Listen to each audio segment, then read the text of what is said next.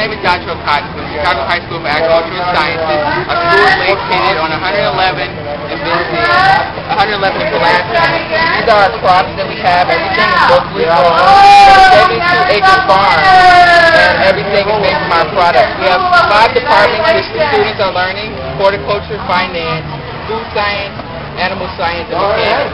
The students are learning. We're in a fast-paced, diverse environment, and the students are getting hands-on experience. Everything that we learn at this school is hands-on. The students get a chance to learn about agriculture and how agriculture is the future to success.